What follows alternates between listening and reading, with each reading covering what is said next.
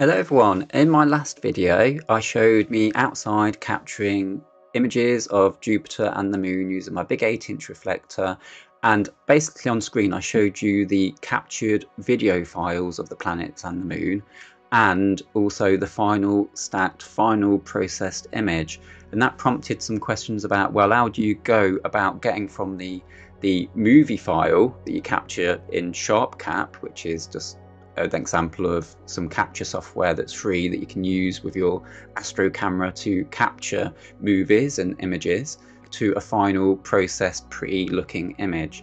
And that's what I want to address in this video.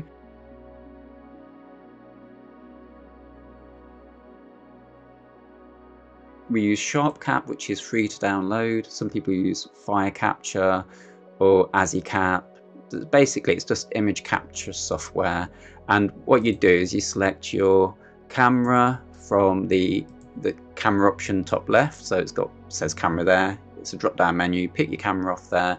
That will bring up some settings in the control panel where you can choose your gain, your exposure time, the type of file you're saving, etc. I'll overlay some footage so you can see a bit better example of that. The reason we capture a movie of, for example, Jupiter, is because the seeing conditions are really wobbly, and occasionally it stops wobbling and you get a nice sharp image where the atmospheres stop wobbling. And what we want to do is stack all the sharp frames together but not stack any of the wobbly frames together, which are going to be more blurry. And it's called lucky imaging because we're basically lucky when we can get a gap where it's nice and still, the seeing's really steady, and we can capture nice sharp images.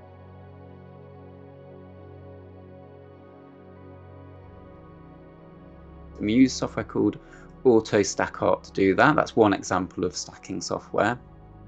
And it's free to download. I'm going to put all these in the description so you can download them as well.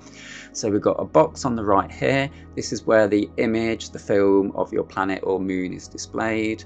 And the box on the left is basically just a few tick boxes, which helps us generate a quality graph, which when we look at the graph will basically allow us to choose an appropriate percentage of frames to stack. So we'll tick some boxes here, it will produce a graph up and down. When it's up, it's good quality data. When it goes down, it's low quality data. We can see the percentage of the good quality compared to the bad quality and choose an appropriate percentage. So that's just an overview. So if we do that now, if we go to File, Open File, we're going to open my AVI movie file of Jupiter here that I took the other night with the 8-inch reflector. And we can see it here on the right. So we can basically get this a bit bigger and a bit more centered. That's just adjust the width here using that slider and get rid of that red stuff there. Okay, and then we'll zoom in a bit using the zoom function, and this is just going to make it better for seeing where we're putting our alignment points, because in a bit we're going to pop some alignment points on the planet, so when we're stacking it knows it's got some reference frames to stack the images together. So that's how we're going to leave that for now. We're going to go back to the left hand tab, and the first thing to see is it's automatically on planet.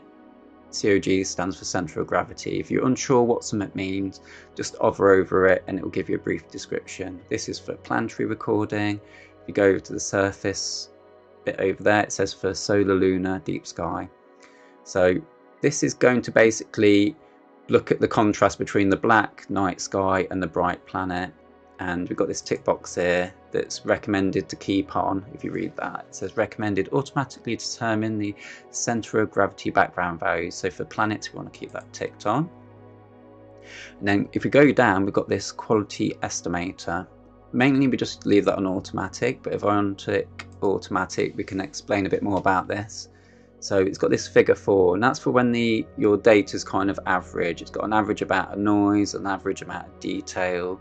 If you find that you've got very clean looking footage, it's low noise and high detail, we can drop that down to say 3 or 2, and this is for very high signal to noise ratio data, and it will do a better job. And conversely, if your data is unfortunately not very good, it's noisy, not very detailed, we can drop that down to 8, but I mainly just keep that on automatic. Now we can just go straight to analyze and it will create a quality graph, but we also have the option to double stack. Now the way this software works is it will create a reference frame and stack a percentage of the frame, of the best frames, using that reference frame. But the way it creates a good reference frame is to take a bunch of some of the better frames and stack those together and create a synthetic good quality reference frame with low noise and high detail. And we also have the option to go through that process twice, so we can double stack our reference frame. So it will go through the process of getting a bunch of high quality frames to stack together to create a reference frame, and that narrows it down. So if we click on Analyze now, it's going to create our quality graph. While it's doing that, I'll talk to you a little bit about what's on the right here under stack options. So we can choose to have our final outputted image as a TIFF, PNG or a FITS file. For Planetary, we mainly want to be using TIFF because it's got a lot of data that we can push and pull and bring out detail. PNG is more of a condensed file but better than a JPEG, and FITS is for scientific purposes. It's a bit like a TIFF, but it gives you something called metadata, which is basically information that's useful for scientists. So it gives you like the time the image was taken, what camera, all the camera settings. So now we've got our reference quality graph here. The best way I can explain this is, if you can see this is going up and down, the up bits are good quality, the down bits are bad quality frames. If this was all good quality, like there was a line going up here all the way across completely evenly, then you might as well stack 100% of your frames because they're all the same quality. But if you notice only 25% of your frames are showing really higher up, then you might as well only choose 25, because if you choose 50% and only 25% of your frames are good quality, the software's got no choice but to then select an extra 25% of bad quality frames to include in your data. So all this we've done here is to create a quality graph which enables us to determine what percentage or what number of frames to stack. So I think about 25% of these are looking really good, so I've chose 25. But if you're unsure, what you can do is you've got 4 boxes here, so you could pick 25, you could pick 30, you could pick 40, and it would output separate files for each of those percentages. You could do one for 50 even, but I'm just going to do 25% here because I think 25% of this, looking at the graph, 25% look really good and the rest look like they're subpar. Now we've got all these options here, like normalize stack photo. If you hover over, you can see what it does. Normalize the brightness of resulting stack, both dark and white points, so it evens out the bright and the dark points. You've got some basic sharpening there, and RGB, red, green, blue align, so you've got a better color balanced image. But I do all this in Registax because I think it works better if you just leave that for Registax. Now this super resolution bit here, this is useful if you capture your planetary image, for example, and it's a tiny little planet with very little detail. What you can do is you can synthetically increase its resolution. So if I do 3 times, it will create 3 times as many pixels and then use neighboring values that are already of the pixels there between white and black, the shade of the pixel. It will use the neighboring pixels to determine what shade these synthetic pixels should be, and then give you a high resolution image, but it's based on approximating the neighboring values of the pixels around that artificial pixel, if you get what I'm saying. But if you've got quite a big picture like mine, you see I've got quite a good image scale on Jupiter, and you're not undersampling, you've got good resolution, in other words. I'm just going to keep that off basically. And then what we need to do as a final step is to place some alignment points. What we've got here is some tools to allow us to put little boxes and alignment dots on here, which are going to be like anchors to allow the frames to stack accurately on top of each other. Because if you scrub through here using this line here, you can see how the planet is wobbling with the atmosphere. So to get around that wobbliness, so the images are stacked onto each other accurately, we need to put some alignment points. These are the size. If I click on 32 and then place AP grid, which AP stands for alignment point, you can see all these boxes and red dots. So these are all the anchor points it's going to use to accurately stack the frames on top of each other for the sharpest image with the lowest noise. And you can see I've got multi-scale picked, and that basically uses big boxes, little boxes, so we can anchor on small details, larger details, etc. And that's how I do it. And all I'm going to do now is finally select the third final thing, which is stack, and it's going to do its magic, stack 25% of the best quality frames together for the best image with good signal to noise. Okay, and that's all done. So I'm going to get rid of that now, and hopefully we've got a file here because I selected it to create a file, and this is our image. So I'm going to cut that and paste it onto my desktop next to my AVI movie file. So we started off with a movie file. We've stacked the best 25% of the frames in AutoStakkert to get this image here.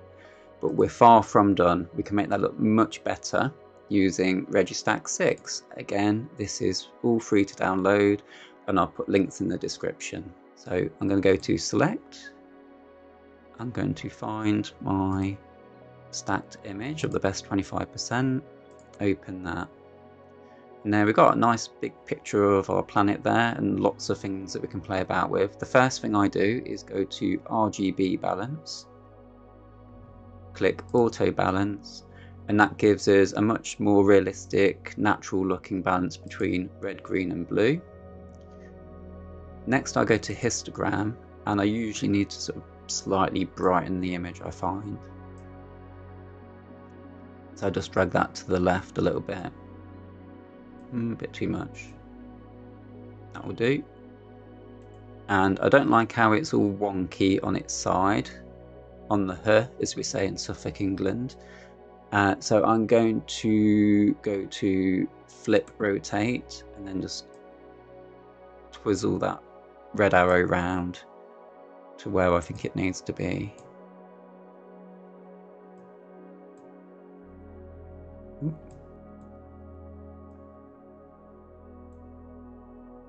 Finally, here comes a good bit. We've got wavelets here. It's like a graphic equalizer.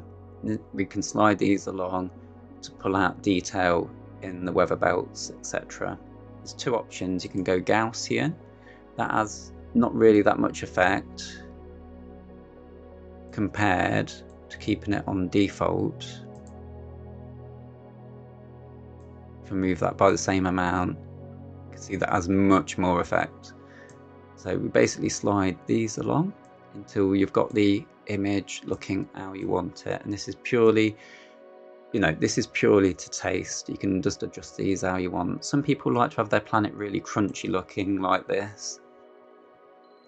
I personally like to have it a little bit more what I'd call natural looking, which does mean it being a bit softer.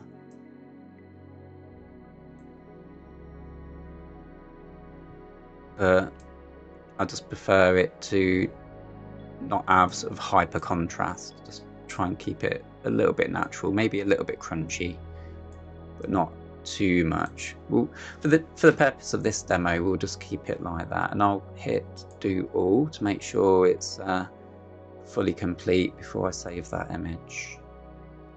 Now, just so I know that the file's been through Registax, I'm just going to do _reg6, so I know it's been through Registax 6. We'll get rid of that now. So now we've got 3 files here. We've got the original AVI movie file that we captured on the night.